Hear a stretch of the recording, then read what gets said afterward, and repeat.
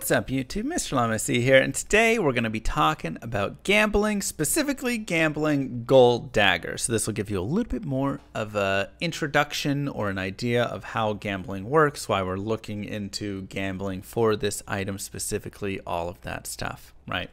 So the first thing that we will talk about right here is why are we gambling Gull Dagger?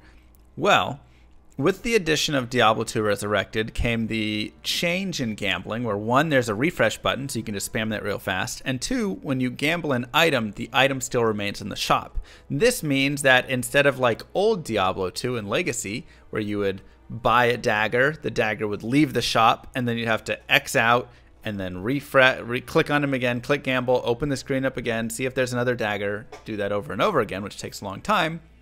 Now you can just bam, bam, bam, bam, bam, spam buy it, all of that stuff, right? So that just makes that super easy and super nice. So gambling actually is definitely improved in Diablo 2 Resurrected. So when we look at that, we say, okay, what are some items that maybe we'd want to gamble? Some things that could be nice and simple. And obviously you can look at some like big, late game items like griffins or something, but that's going to be very expensive and still very difficult and all of that.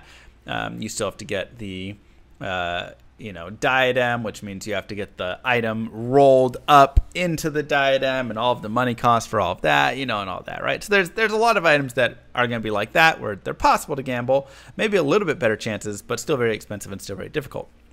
But if you look at some of these early items, you actually get into some of the fun stuff, which is, hey, wait a second, these aren't that expensive to gamble and the chances are actually not bad. So maybe we should try gambling for it. So like I say, let's jump in right here and I will share a little knowledge over here of kind of some stuff, how stuff works, and we can go like that. So the first thing that you have to remember is this right here.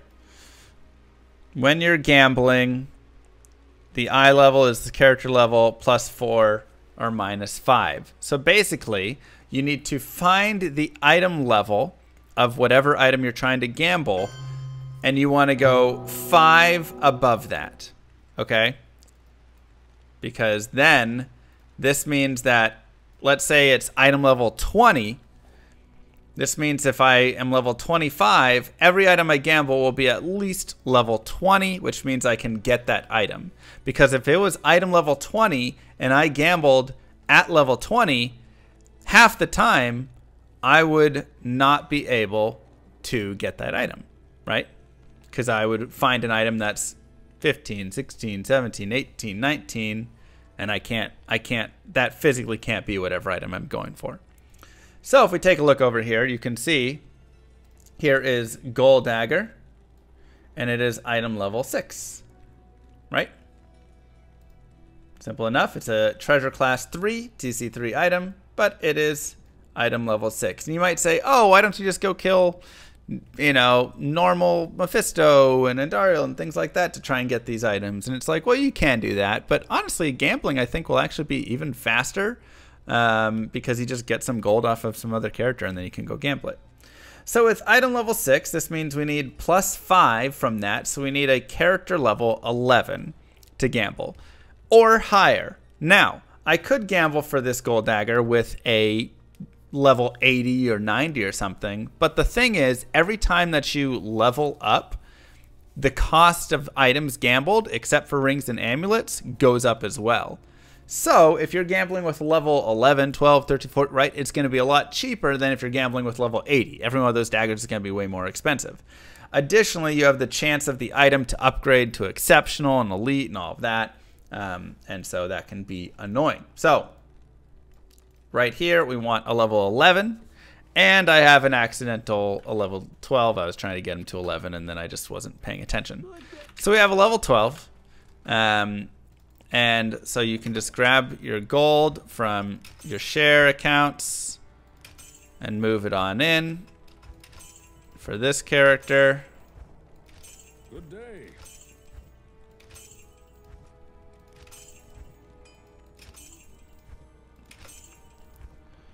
And I've got more gold elsewhere if needed. But we can go ahead and start with this right here. So first, I guess let's just make some space for some daggers. We'll go ahead and put some runes away. Perfect. And now, you can just go over here and just start gambling daggers. And again, first you have this refresh, which is nice. Oops, I just passed it. But additionally, once you find one, I've skipped like 5 daggers, so just ignore all that. Once you find one, when you buy it, it's right here, right? You don't have to worry about it going away, so you can literally just sit here and just mass buy daggers.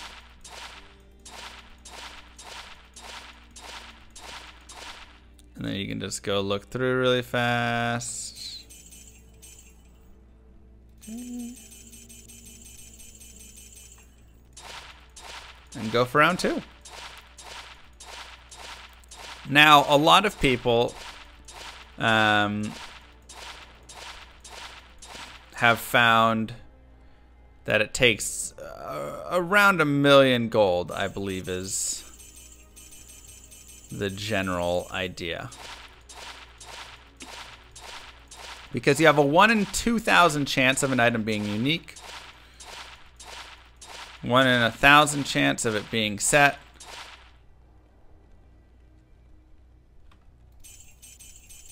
1 in 10 chance of it being rare.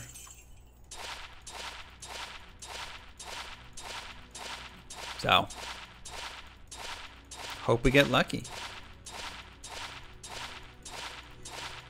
But once again, you can see how if I had to search for every single one of these daggers individually, this would be an absolute nightmare, right?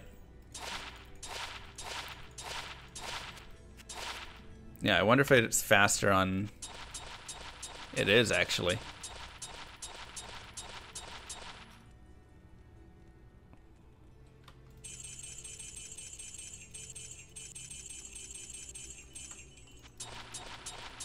Old graphics. Double click.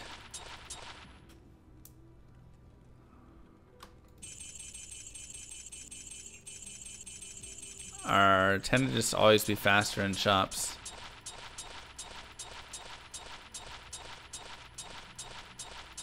Yeah, it's kind of funny how the inventory fills up differently at every spot. It goes top, bottom, top, bottom, top, bottom, top, bottom, top, bottom, top, bottom, top, bottom, top, top, bottom, bottom. Weird. I've always been kind of curious about inventory stuff because sometimes it gets super screwy.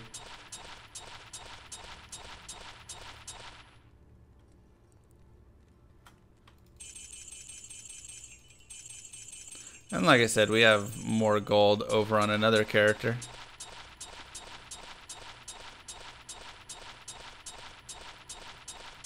Algorithm prefers squares.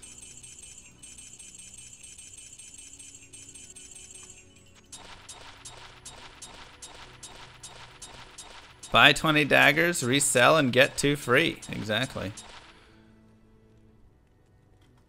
Oh, there you go. All right. And just like that, we got ourselves Gold Dagger.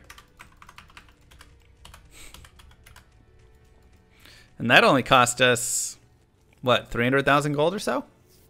So we definitely got it a little bit faster than normal. But I mean, this is what I'm saying. Even if it takes you 1,000,000 gold, 1,000,005, whatever it is, that's so fast. It is so insanely fast how quickly you can now gamble these items right here, right? And again, it's one of those, you can just open it up and you can look around and say, I really want a Nell Striker. And you're like, okay, well, I just go to level 12 and then I gamble for those, right? I mean, I guess you can't gamble scepters, but if you could, right? Let's find a different item. Blinkbat's form, right? Gray form, Lanemo, all of those you could totally go gamble for right there. Rixot's Keen, Torch of Iris. So a lot of these low ones definitely Definitely can be snagged right there. And I was actually looking at Tarnhelm. I mean, that'll be a little expensive because you have to be level 25, so it'll cost a little bit more, but still, a few million gold, you can get a lot of these items. So if there's any of these low level ones that you really want, Good day. maybe look at gambling. But Gull Dagger is my favorite for it because, well, that's just such a useful item for magic finding, right? I'm just going to put this on my sorceresses offhand and then swap to it before boss kills and get another 100 MF. Super easy, super nice. So anyways, thanks for watching, you guys. I hope that this helped. I hope you learned some stuff. And good luck. Good luck in getting your goals. Don't forget to like and subscribe. Peace, YouTube.